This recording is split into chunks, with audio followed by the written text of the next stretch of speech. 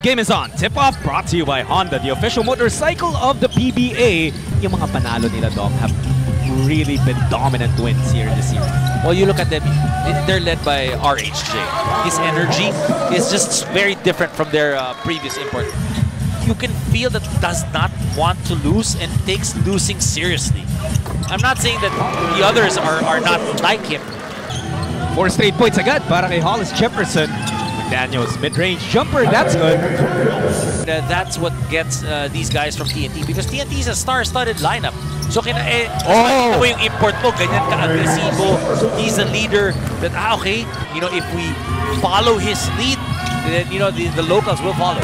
Pero eto na rin ang Meralco. Black once more. Going to Newsom. Oh, good move. Nunu takes it strong and he finishes with a foul. The fact na apat yung humahabol sa bola, you'd rather see that than walang humahabol. Jefferson, another jumper. That's 3 from that spot. That was a good decision to be able to try and get a better look. Ito si Pugoy, inaatake si Black. And Pugoy, and he's just one of the best post-up guards we have in the league. We played, what, 9 minutes already. So that's really something that they're struggling with. They're shooting 28% still from the field. TNT on the other hand shooting 50%. To hand it off to Newsom, finally gets to do so. Nuno out to CB6.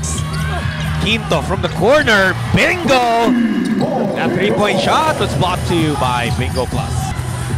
And TNT has, yung score nila has not moved in a long time. And there's McDaniels tying things up at 18. Pugoy. Well, right now din kasi wala dito sa sahig. Wow, Pugoy knocks that down. Lalo na para sa TNT na sanay tayo, they can simply explode offensively. And that's the type of ball game that they want. But if you're Meralco in this conference, remembering how he started. And not only that, but more so the fact that he's now in the position to inspire thousands of kids. Whether it be his shooting, his defense, or all the little things he does on the floor. An additional motivation, because they could also be the next superstar. Balik sa inyo. Thank you, Denise. Kaya naman pala gumaling ng sobra si Aaron Black. Almost another 3. Hodge got beat by Oftana for the rebound. Calvin. Bingo! That 3-point shot was brought to you by Bingo Plus. Can play quick, can play big, can play small as well, or slow if you want to. They're just such a talented player. They're really quick and athletic. Yeah. That's a guy kasi who's about what, 6'6", 6'5", and then has it. Oftana from the outside. Bingo! That 3-point shot was brought to you by Bingo Plus. Pinatunayan yun ni RHJ nung nag-back-to-back triple-double siya in the quarterfinals tapos nung game 1 ng series na to. But bingo! That's a 3-point shot. And McDaniels has 16 points. Import versus import na libre si Aaron. Good find by Hollis Jefferson. He's a veteran already, a seasoned guy who's on a mission to win his first ever championship as a pro. Back-to-back threes. Bingo! That 3-point shot was brought to you by Bingo Plus.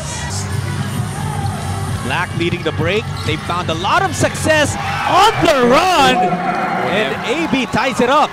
14 fast break points para sa Bolts compared to just 3 for TNT. Oh! What a play for TNT! Pero yun nga, hindi natin alam kanino pinasa, but sabi siguro ni Coach Jonas, basta second quarter. 22 in total para sa import na Meralco. Oftana wants it again! Bingo! That 3-point shot brought to you by Bingo Plus. Found the response for everything that Calvin Oftana has done here in the second. Black will try from deep. Wow! Bingo! That 3-point shot was brought to you by Bingo Plus. They gotta cross that basketball. Dire-diretso si Hollis Jefferson. Pugoy attacking the baseline, and he's so good at that. They pushed that basketball whenever they were able to get stops. And they were also able to get down defensively and prevent that transition offense of TNT. Kind of be able to chip in on the offensive end. Well, you want to be able to help each other out, right? Obviously, there are a couple of guys leading the scoring for both teams. Castro has it. Ronde Hollis Jefferson punishing that rim. Force, I guess, or tap into the players who will respond well Yes, for sure. to the challenge that's in front of them right now. As another three knocked down by TNT. Bingo! That three-point shot was brought to you by Bingo Plus. Pero hindi talaga gumalaw eh, no? That's like you said, great call. AB! Bingo! A three-point shot brought to you by Bingo. Ito nga si Mikey Williams, medyo tumahimik na eh. But he says, what are you talking about? What are you talking about, Judd?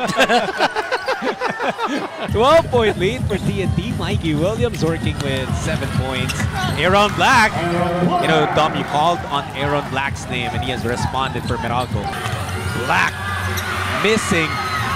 Nakababa kasi dun yung depensa ng TNT. Oh, wow! Jefferson!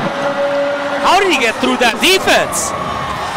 Meralco on their side. Newsom testing the defense of Pugoy. Here's McDaniels. Bingo! That three-point shot was brought to you by Bingo Plus. And RHJ, AB, shies away from the three. Ang ganda naman ng ataking yun. Napipinpoint niya yung mga weakness niya sa laro niya. And he works so hard to solve those, to improve on those. What a quarter it has been for Ronde Hollis Jefferson. It's been 10 points for him in this quarter alone. And Pugoy coming up. And scrambling yung defense na yun ng Meralco. Not able to recover that long shooter. Tumalog yung tira niya and eventually rimmed out. Banquero on the run, goes to McDaniels. Alley-oop finished by KJ. Oftana, 3 seconds to shoot. Sets up Castro. Bingo! That three-point shot brought to you by Bingo Plus. Right! Yung pinapakita naman nila in the first 3 quarters, you know that they understand that it's do or die. As Newsom really understands that. Natin aggressive si Nunu this game. But his shots did not exactly cooperate until now. But Jason Castro answers with a layup. And that's the thing. That's where you can see that the boy Aram not necessarily 100% yet in shape. But he fights RHJ, who muscles his way in. Number of layups being missed by Meralco here in the fourth. Williams, the pull-up.